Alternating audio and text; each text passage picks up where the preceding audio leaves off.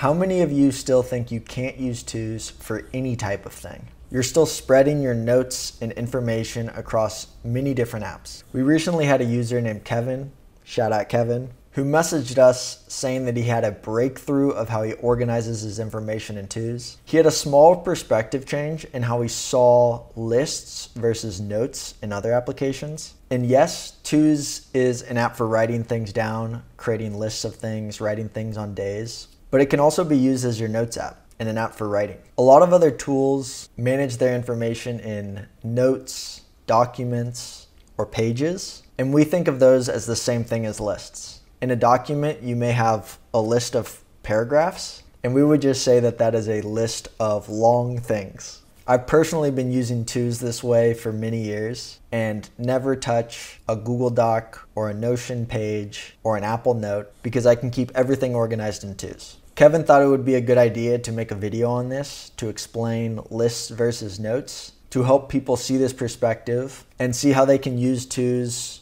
both personally but also professionally in business to manage and organize any type of information. So I obviously use twos for planning my days, but I also use it for writing out scripts. I use it for book notes to remember important things from books. I use it for meeting notes so we can revisit past conversations and things that we've learned from other people. We use it for our monthly twos letter that we're able to share with investors and advisors so that they can see what we're up to. And you can even use it for trip itineraries or just being able to journal and remember things about trips you take. These are all individual things that we wrote down, but you can easily write out paragraphs, or I use it for long form journaling, any type of thing or any type of information that you'd like to write down, remember, and keep organized. One feature that he mentioned that he thought was particularly useful is considered a backlink, which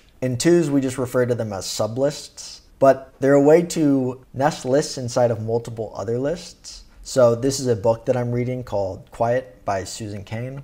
And we can see that this links back to the current books that I'm reading, as well as the books that I'm reading in 2024.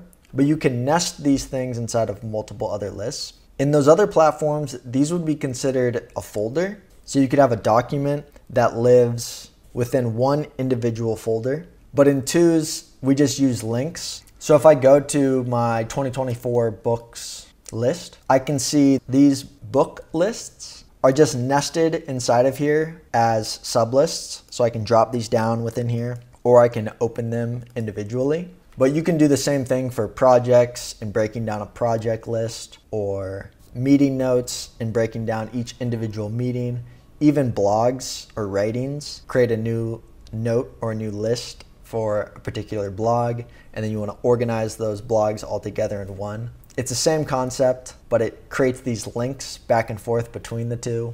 And the whole folder, notes, or pages inside of a folder, or documents inside of a folder is the same thing in twos with sublists on lists. And a sublist is just a thing that points to another list. I hope that was helpful and a different perspective on how you view twos and how you could potentially use twos. Thank you, Kevin, for sharing your insight with us so that we can make this video. If you have any questions, please leave them in the comments below. Thank you for watching, and have a happy Tuesday.